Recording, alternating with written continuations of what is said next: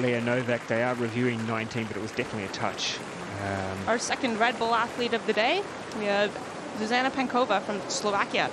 2022 Junior World Champion, 2021 Junior European Champion, 5th at the European Championships this year.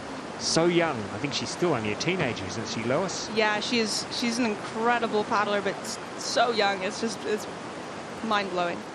So she's out there, and look at that. Again, remember, that's matched up against Jess Fox's time, and Jess had to go back, believe it or not. It's hard to believe. She actually had to go back to get a gate, and she still managed to post the fastest qualifying time so far. So it's a bit of a bit hard to read anything into that first split time. This is where we start to get an idea of whether she's in the ballpark. Yeah, Pankova, wow.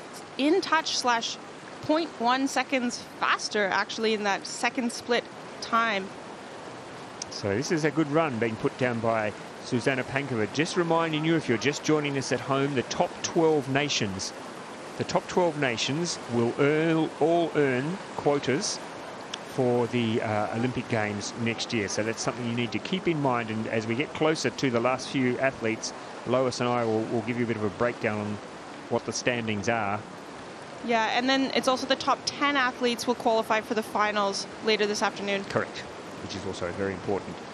So just down now a little bit, as you would expect, as she's got down towards the bottom of the course, but she's still in a pretty good position, Lois. Yeah, keeping her speed across that last wave crossing, but a little bit lower than a couple of the best crosses we've seen today, but still phenomenal cross and a good time for her. I think she'll just slot into second place. Oh, third spot maybe. Third. Yes, third. Wowie. So it's now starting to tighten up at the top of the leaderboard. So